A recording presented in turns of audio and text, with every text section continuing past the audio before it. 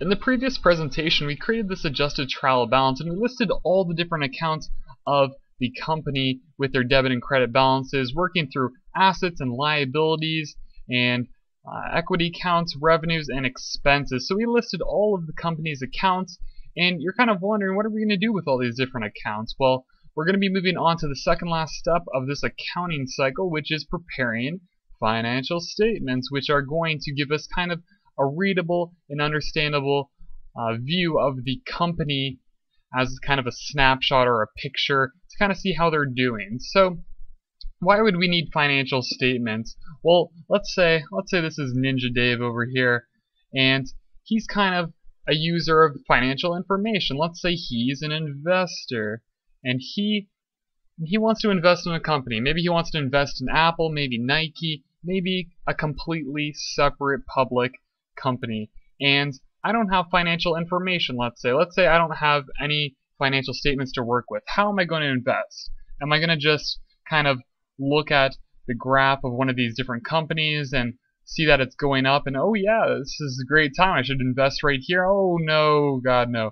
And then maybe it's oversold, maybe I should invest now. Who knows? Like, it's really unpredictable without actually analyzing the financials, which is why we need financial statements. So we're going to be going over the different types of financial statements, because in order to actually analyze and kind of deconstruct these financial statements, you're going to have to learn how to actually construct them. So we're going to be going over in a sequential order, of course, through 3 different financial statements.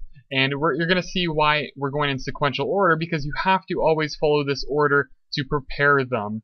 And we're going to start off with the first one being the income statement. And the income statement, of course, is our first statement, and it kind of gives us an idea of the performance. We got our Dave's Music Emporium, which is my company, I guess you can say. And we have an income statement year ended December 31st, 2012, because that's the end of our fiscal period. And the income statement gives us kind of an idea of how we're doing as a company for the year, because it gives us an idea of the performance. Because we have revenues, we have expenses, and we have profit or net income. And the way I constructed this was just by taking these accounts right here. We have our revenues and our expenses. So we've just transposed all of these accounts and created this financial statement. We've brought over revenue 2610, which is right there. Over here, we've lined up our expenses, listed them all underneath. We summarize total expenses. Remember to always put a line underneath revenue, expenses, total expenses, and to double underline the final number, which is our net income. And you got to remember that term, because that is not an account within our adjusted trial balance. So net income gives you an idea of how they've basically done for the year. And as you can see, we have net income or a net loss in brackets. And because we have it in brackets, this is a net loss. So we have not performed well for this fiscal year at all.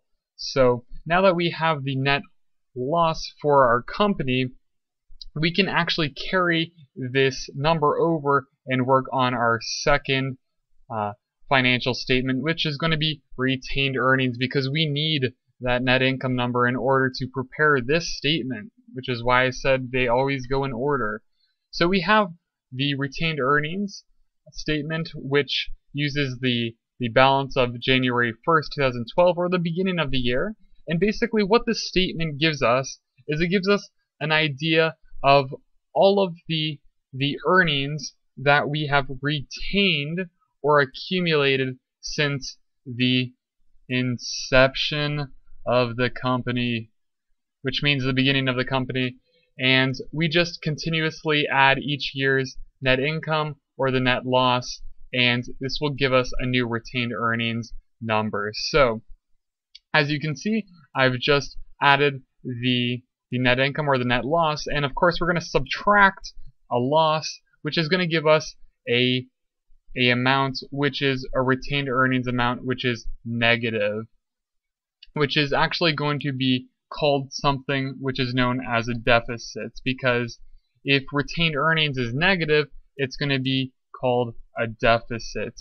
And the point of the retained earnings statement is just to kind of look at the accumulated earnings and kind of seeing if we've paid out any earnings to shareholders, because what I haven't added in this example is I haven't said that we've subtracted any dividends, because this is also what you can include in a retained earnings statement if you look at one of a company, because dividends are an outflow of earnings from a company.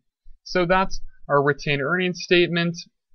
And of course, the reason why this is the second statement is because we needed that net income figure. And the final one is going to be the balance sheet. Well, the third one we're going to cover.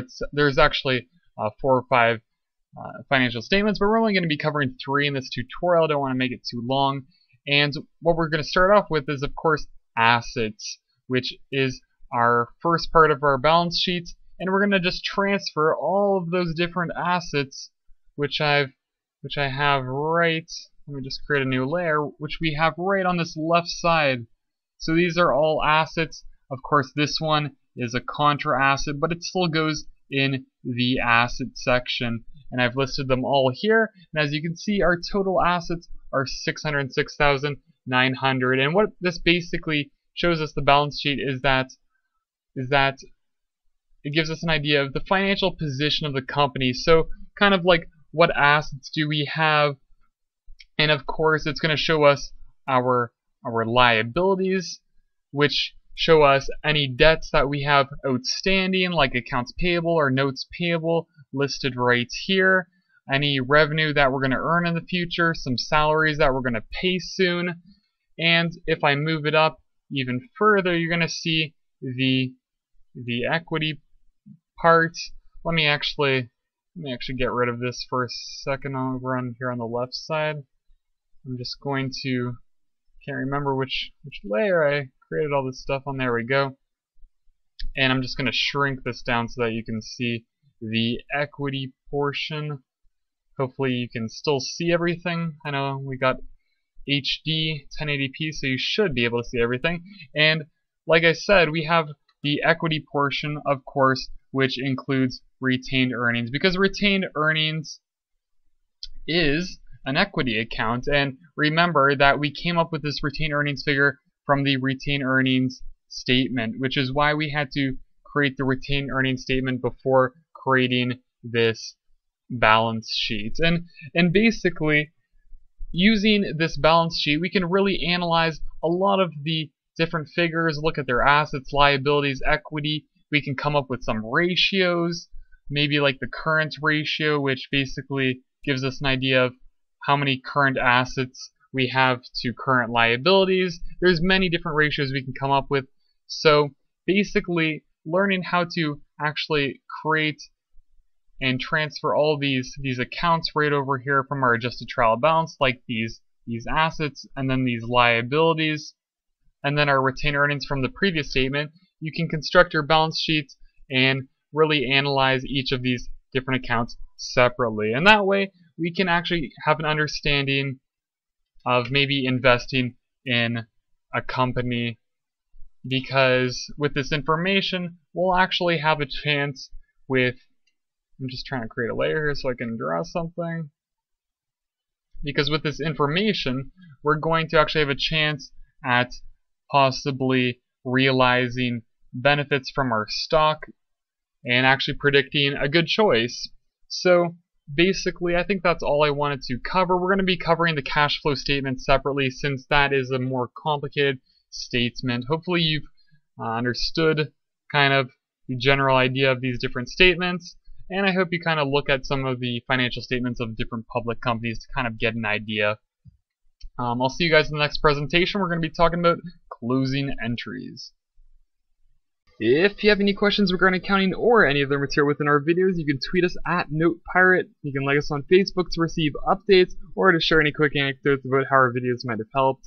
And like always, thanks for watching us on YouTube.